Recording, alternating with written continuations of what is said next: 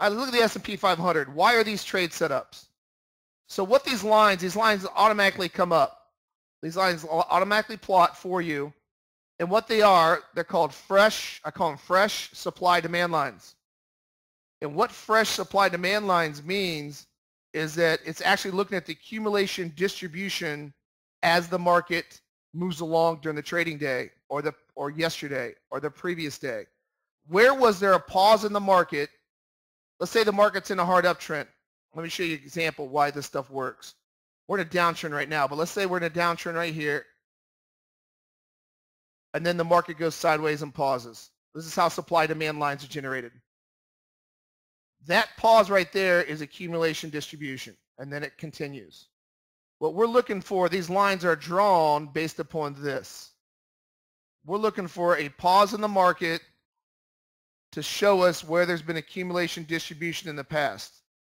Because we know that banks, hedge funds, prop firms, all these high-frequency algorithms, they can't do all their accumulation distribution in this vertical movement. You can't get long or shorter position if you're a big algo or bank or what have you. You can't get long or short if you're going vertical. You cannot do it. It's impossible because of supply-demand. So you have to somehow get short along the market in consolidation phases. And this is where these lines will print. They will show me on two levels. I'll go 30 days back to find the big levels, and then I'll go a couple days back. I go maximum 3 days back to find these levels that just printed right here. It went maximum 3 days back. So I know that these levels that printed are a pause in the market in the past to show me that these are levels of resistance. So here's how we do it. A simple level is the first and second test that you want to trade this level off of. So a very simple way is we look for ABC shorts. If these lines are drawn automatically, we're in a downtrend. You look for a break. You look for a retest. Should come within a tick or so. Minimum 2 ticks. I don't want it to close a whole body close above this line or invalidates a trade. One candle is okay, but no more than one candle. And typically it should just stop right on it within 1 tick, 1 or 2 ticks. That's an ABC short. That's a first test. And it comes down. You can see it straddle, straddle, straddle. We don't close and we close below it again. It cuts through my demand line. Remember, we're looking to short. We're looking for demand to break to become supply. Old demand becomes new supply lines. I'm looking for a retest. And there's your short again on the S&P. Now, on these, I want a full retracement on these still, guys and gals.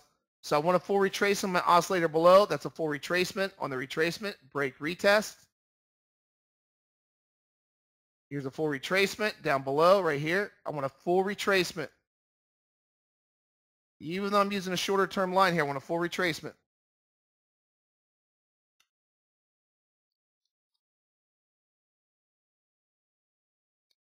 Okay, there's your full retracement below. Your entry will be a negative market delta or just a red reversal bar, because I got a trend filter built into the Rincos already anyway. All right, then here we come up for the second test. This is a no trade. Do not get in full retracements like this. Here's your full retracement. The key to these supply-demand lines is I don't want you to try to get in a trade where you're too far away. See how this is too far away? That's a no trade for me. Don't get involved in the middle of these supply-demand lines. This is where you get a lot of stop outs. It comes up and retests on the second test. It's a full retracement. That's tradable. I don't want to look at these levels on the third test. This is a no trade. First and second test for M tops or W bottoms are okay, but this is a no trade. This is a no trade. Why? It already tested on a fresh line. It already broke retested, right? Break retest, first test, break retest.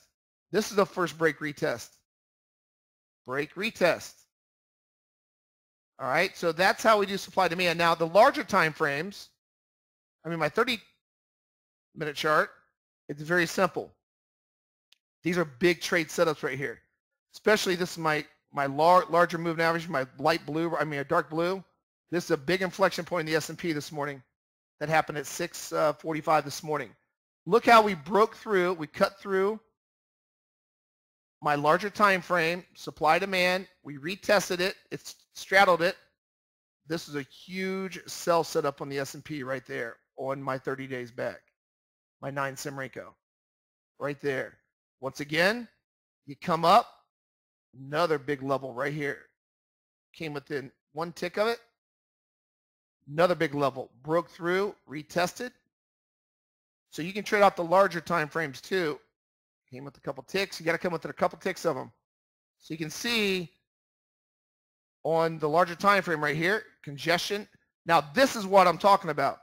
What I want to see is I want to see confluence between this 30 days back on all these supply demand lines, the supply line, because at this level right here was what? 28.2375. This goes 30 days back and finds all the supply demand. So this is a supply line. Remember, old demand becomes new supply. So 28.2375. Well, that set this trade up right here because this is 28.23. So I have my larger time frame at 28.75 right here. My larger time frame and my new supply fresh lines are stacked. So that's a stacked area.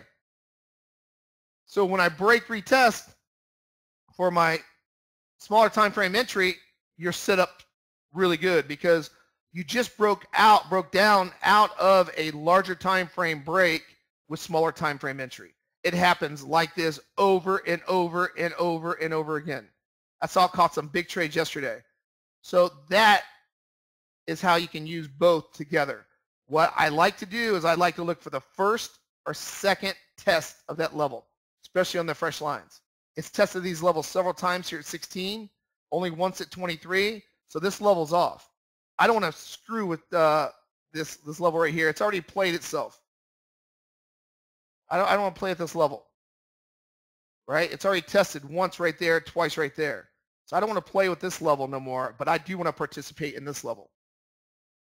I want to participate right now in here, fresh. I want to participate in here, fresh. Since I know that's resistance, if the market ever turns, I want to participate here because of the rejection. But I do not want to participate here any longer because we had our trade set up. Right? We had our break retest trade already. Right there. There's our break retest trade here and here and here. So we don't want to take this level no more. It's no longer fresh to me anymore because the more level is hit, it becomes a weaker supply demand line. Remember, these lines are going to print for you automatically. So once they break retest the first time, then stop playing with them. Looking for these new levels. I got a new level at 28.23, only tested once. That's a tradable level. 28.89 hasn't even tested. That's definitely a traded level. And below here, 28.82 is definitely a tradable level. Those are tradable levels.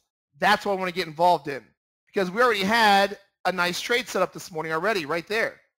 Break retest at a fresh level, 28.23 and 28.75. That was both time frames met at the same point in time. Right? That's over a 10-point or a 40-tick move in the S&P. Right to the exact bar. Even these small ones worked out good. 15 down to 11. That's a 12-point or 12-tick play. So, but now, since it's playing, I don't want you to get involved after the first, second test on these fresh lines. I want you to look for the new lines that have printed. Okay? Here, I'll go to the crude oil. Another concept I want you to look at, where it's happening right now in the S&P.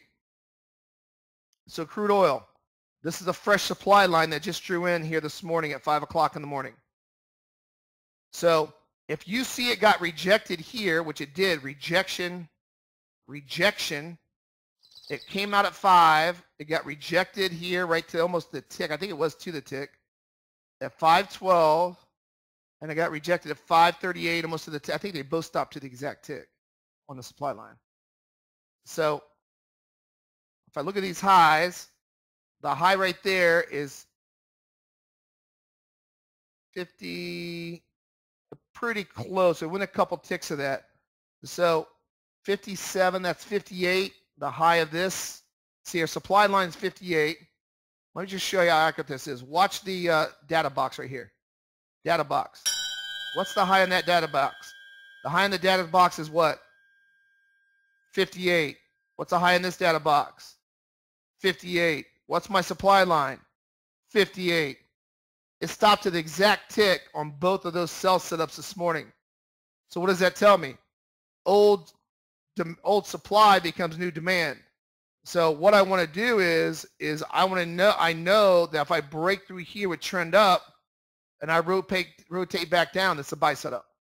We got a possible buy setup as we are talking on crude right now. Right? So that as far as supply and demand. Now, how can you do it with, let's say, if you got market profile over here? Let's say market profile is running interference because we're right in HVA. HVA is right here at 72. The thing about market profile is very accurate because it looks at all the volume coming in the market, the thick red, thick blue, thick green, thin red. So we got to get through this level for the S&P to break out. So that tells me one thing. If I know that this level is a very big level and I'm at a critical level right here in market profile, if I ever break back inside these levels, I can do the same thing because I got resistance right here. If I ever break back inside ever today and retest that 58, it should be a retest short all the way down the control point or low value area too. So market profile can assist you if you have any type of support and resistance outside of what we're doing with the supply demand lines. They give you great confluence. Okay? But the one thing I want you to recognize is rejected support and resistance. This is a great level to trade off of because that is a rejected level. And rejected levels, we had a big trade yesterday right there because what happened was this new supply demand line that formed yesterday at 8 o'clock in the morning, it stopped the market right to the exact M top right here, exceeded by one tick, hit right on it. So what did that cause? That caused this demand line right here. Look at the demand. Look at the demand, and she gets pumped up. So you look for the rejected areas off these new supply and demand lines. That creates opportunity on the other side of the market. It's a really neat concept. I'll show you. Gerald, go to the S&P real quick. S&P is the same way.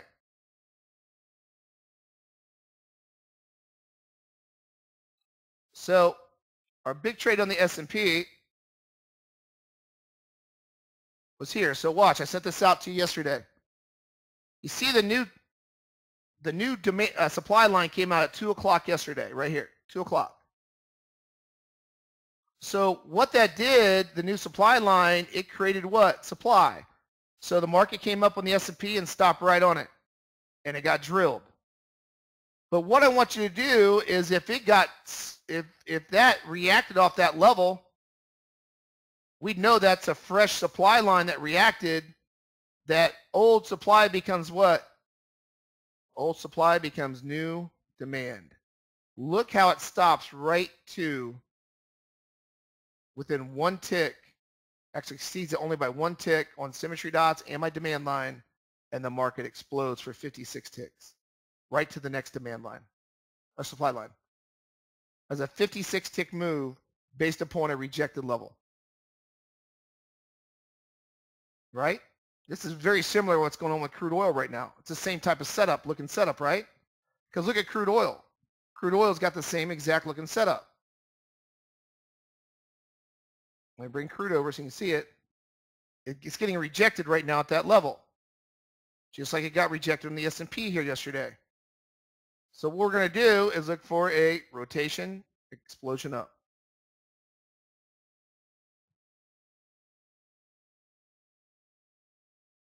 And if that level doesn't hold, it breaks back inside because we're at resistance on the high value area, then fine. We'll take it in the other direction. But that's what we're trying to do. We're trying to get support and resistance, trying to trade off supply and demand.